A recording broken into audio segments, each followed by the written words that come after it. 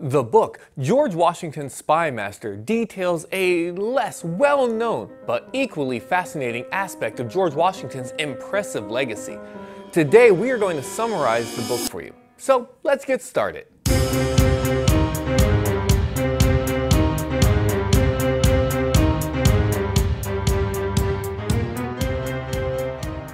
How's it going, everybody?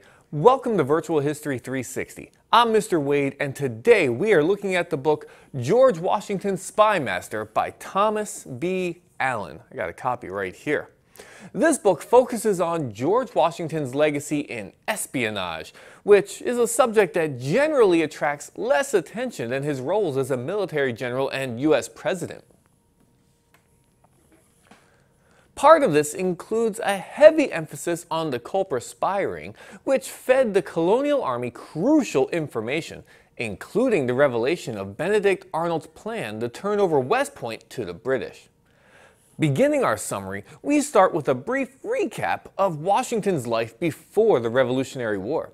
We learn that George was a descendant of John Washington, who immigrated from Great Britain to the United States in 1656. With George being born in 1732 in the colony of Virginia. At the age of 10, when his father died, Washington inherited a small farm and 10 slaves.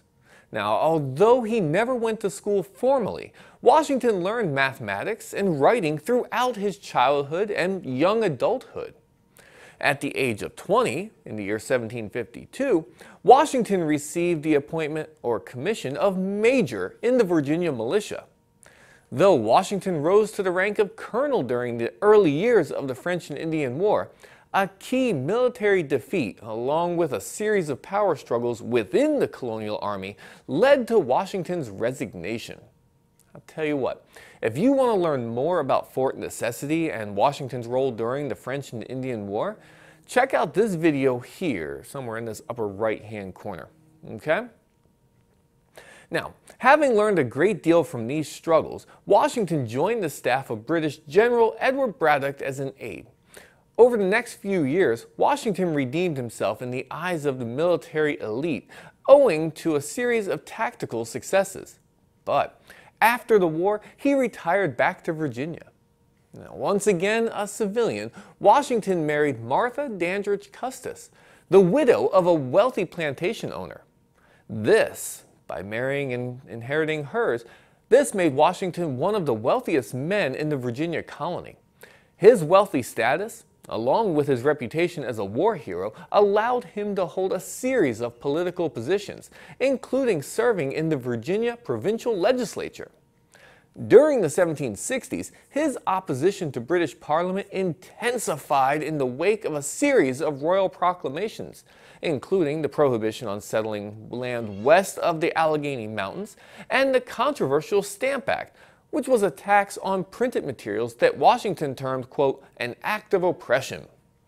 Now, when the American Revolutionary War began in 1775, Washington was nominated by John and Samuel Adams to be Commander-in-Chief of the Continental Army. All right, now we're getting into the good stuff. You see, Washington long considered espionage, or spying to gather intelligence, to be a key component of a successful military campaign against the British. One of his earliest agents was Captain Nathan Hale, who volunteered to embark on an intelligence-gathering mission in New York City. Now, unfortunately, the loyalist Robert Rogers captured Hale, delivering him to the British to be executed. I am sure you have heard his famous last words. He said, quote, "I only regret is that I have but one life to lose for my country." Well, after Hale's execution, Washington was convinced that civilians would be better suited to act as spies because they would be less likely to draw attention. His first civilian spy was general store owner Nathaniel Sackett. Though Sackett was unable to complete many of the initiatives assigned to him, he created a vast network of spies that would serve as an indispensable resource to Sackett's replacement, Benjamin Talmadge. Using Sackett's network as a foundation, Talmadge, at the time known by his codename John Bolton, Talmadge built a vast and effective espionage network known as the Culper Spy Ring. It was named for Samuel Culper, the codename of Abraham Woodhull, one of Talmadge's neighbors recruited to enlist spies and gather intelligence. The methods of gathering and transmitting this intelligence were rather sophisticated. For example, coffee shop owner and reporter Robert Townsend, who was codenamed Samuel Culper Jr., would write articles in favor of the British. Having proved himself as a loyalist to Britain, this would grant him access to social events where members of the British elite gathered. Townsend then reported any potential valuable information to a local woman named Anna Strong. Anna Strong then transmitted a message to the colonial army by arranging clothes in a specific way or specific order on her clothesline. How crazy is that? Shipping businessman Caleb Brewster transmitted messages between Long Island and Connecticut on the whaling ship he operated. Other tactics used by Washington included having members of the spy ring spread disinformation and false propaganda, exaggerating the size of the American army in order to scare the British. Not a bad idea.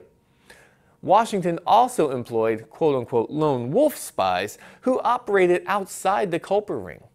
The most notable of these was Hercules Mulligan, who needs no introduction. Oops, sorry, wrong video. Anyway, Mulligan, who along with his slave Cato delivered information about an imminent capture attempt that likely saved Washington's life. Arguably, the Culper spy ring's biggest success came in 1780 when the network uncovered the British Army's plan to ambush French troops before they had a chance to provide aid to the colonial army. This forced the British to alter their plans and postpone the attack. And thanks to Woodhull's sister, Mary Underhill, the ring was able to capture British Major John Andre, who had been colluding with Benedict Arnold to turn over the critical West Point fort to the British. Wow, that's a lot. Hopefully that covers the book. So I'm going to ask, what about you? Now that you've heard this brief summary, are you interested in reading this book? Have you read it before? Tell me in the comments below. I want to hear what you think. While you're there, go ahead and hit the like button for me so YouTube knows to share this video with everyone, and don't forget to subscribe if you haven't already. You know, if that button is red, let's turn it gray. And be sure to check out these other videos that you see to the side over here somewhere. I have other history videos that go over revolutionary battles and different aspects of American government and civics videos.